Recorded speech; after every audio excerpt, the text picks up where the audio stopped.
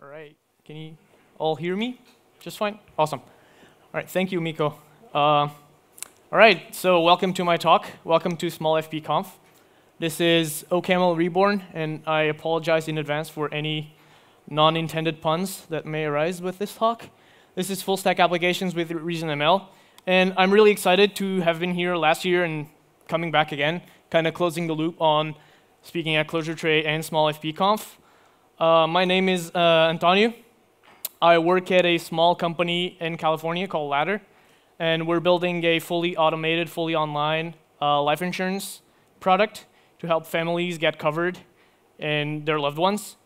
I've also built something called Luma, which is a kind of small cross-platform, fast ClojureScript environment and REPL that runs on Node.js.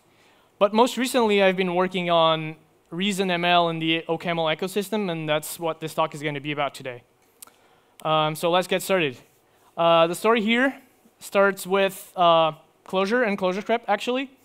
Clojure is how I came to functional programming, to doing it every day and liking it. And I still write it every day at my job.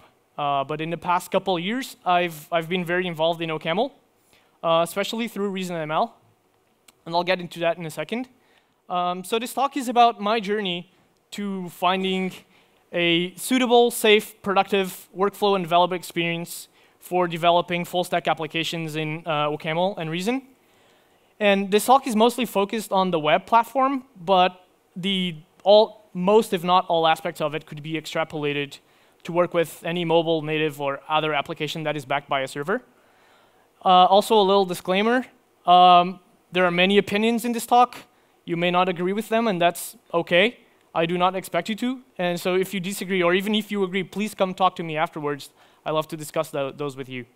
All right, so back in 2016, I discovered this little project by Facebook and Hacker News called Reason. And it purported to be a new interface to OCaml. And I had heard of OCaml. I even used it in college for a couple courses, and some of you may relate to this. It's one of those cases where the professor almost guarantees that you'll never touch technology ever again.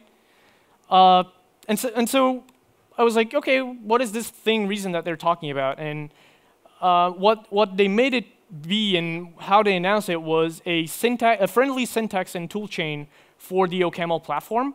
And that means it's still OCaml, which means that it leverages everything in its ecosystem, from compiling to portable bytecode to really fast native code, compiling to JavaScript, and even compiling to unikernels, which are these operating systems as libraries, which you can run directly on hypervisors.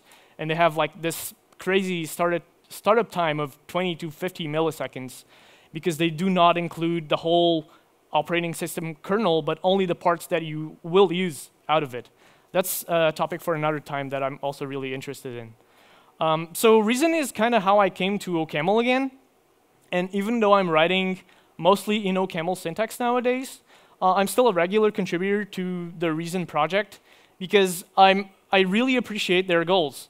And so being newcomer friendly and extending OCaml's reach is something that really worked for me. So I really appreciate what they're doing. But let's kind of take a step back here and understand what is the problem that I'm trying to set up here. And the question here is, why look outside of Clojure at all? And my reasons for that is, and I still kind of really like Clojure and I use it every day, as I said before, but I started looking for some things initially that Clojure couldn't offer. And some of those are that I can't really keep a lot of things in my head while I'm programming. And I would rather have a compiler check the entire flow of my program for me. And this, again, is the part where I was talking about before. This is an opinion, right? This works well for me. It might not work for you. But I found out that this is a really nice way to program for me. And so it helps me write and refactor programs. And I didn't know at the time. But what I was looking for was a pragmatic yet safer language that would guide me writing my programs. And Clojure at the time couldn't offer exactly what I wanted. So the starting point for me, as I said, was my experience with Clojure. And moving to OCaml, I needed to replicate some of the really nice things that Clojure had and the workflow that I had, and further enhance them with the OCaml platform.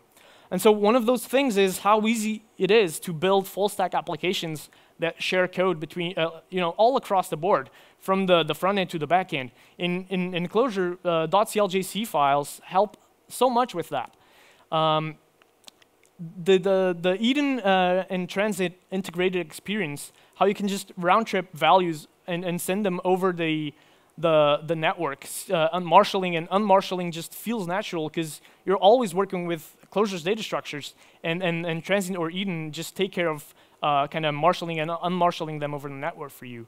And the third point here, I guess, is the Datomic experience. And Datomic is truly the database within your own code. It does not feel external at all, and it's so integrated. It's such a nice experience that I also wanted that. And MongoDB can kind of feel like that a little bit in JavaScript world, but it has some other trade-offs that didn't really work for me.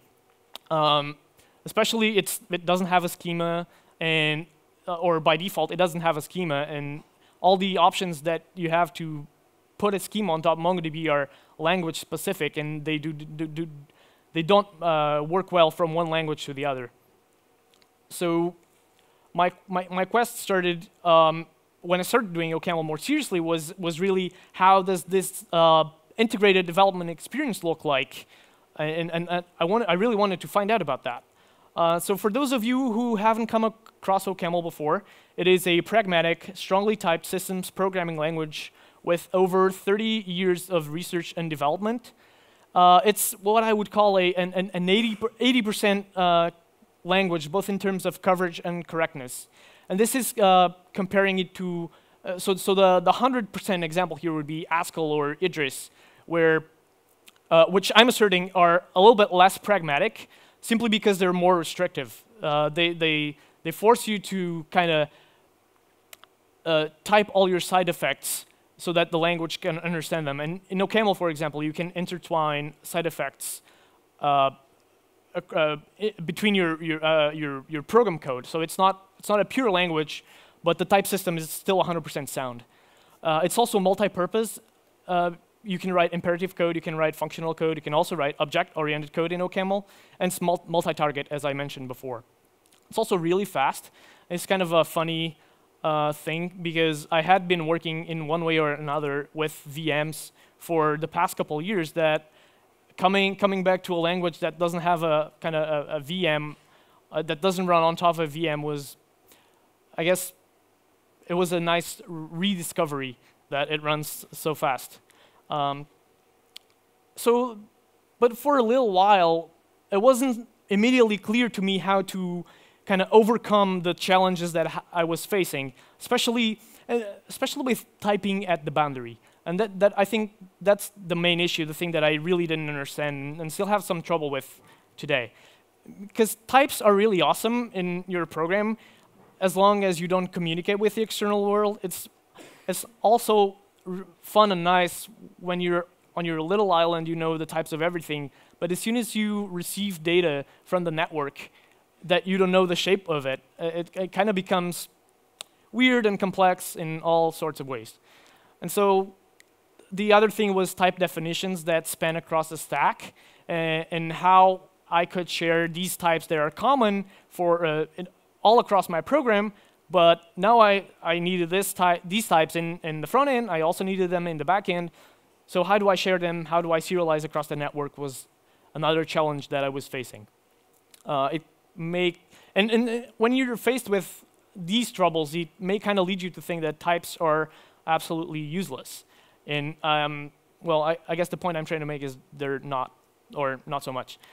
But before that, let's take a detour to kind of come back to this after with another understanding of GraphQL, because it turns out at the same time I was exploring OCaml, or even before that, I was also, and still am, a little bit interested in the topic of these data-driven architectures in today's applications. And I was a contributor to OMNext a couple years ago, which distilled some of these very nice ideas embodied by GraphQL. And GraphQL, if you've never come across it, is this basically a spec for a query language for your API. In the same vein that URLs could be the API for REST, GraphQL is this query language that you can use to solve the underfetching or overfetching problem. So sometimes you're working with an API, and these API calls return you less or more data than you actually need, and you may have to do a bunch of network requests to finally get everything that you need. And what GraphQL allows you to do is to compose a query with the shape of data, the exact data that you need, send it with one network request, and have it come back with a response of all the data that you need for the task that you're trying to accomplish in your programs. And so GraphQL has this notion of what they call a type system. And the motivation for that is that it is useful to have an exact description of the data that we can ask for from a service. So the type system is something that completely describes the set of possible data that you can query on a GraphQL service. So what this is really, it is a typed schema. And turns out this maps really well to the OCaml type system. And there are a bunch of GraphQL implementations in possibly every language that you can think of. And for OCaml, there is OCaml GraphQL server, which has two really nice features. And so the first one is that it reconciles the GraphQL type system with the OCaml type system, allowing you to write a GraphQL schema in OCaml that, upon a successful compilation, basically guarantees that your schema is compliant with the GraphQL spec. And that is a really nice property to have at compile time. And so we're going to see a demo of a very simplistic to-do application, and then go through kind of compare the challenges that I faced with the solutions that I eventually found. And so this is just a very simple demo of like a to-do application where you can add to-dos, mark them as completed, or even delete them. And we've all seen this before in one way or the other. And so the directory layout for this application could look like the following, right? There's a client folder with client-specific code, with an app file that queries the GraphQL schema on the server, a server folder which has the GraphQL schema and the server-specific code inside, and then a shared folder that is used by both the client build and the server build.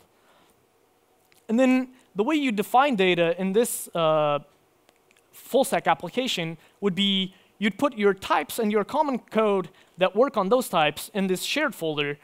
And say we have our type to-do that has a title and a completed property. The server uses this to-do type to build the GraphQL schema. The client would use this type to build to model the UI. But there's still the challenge and dependent question of how does it work at the boundary? It's really nice when we have the to-do type on the server and when you have it on the client, but network communication is untyped. So how did we solve that?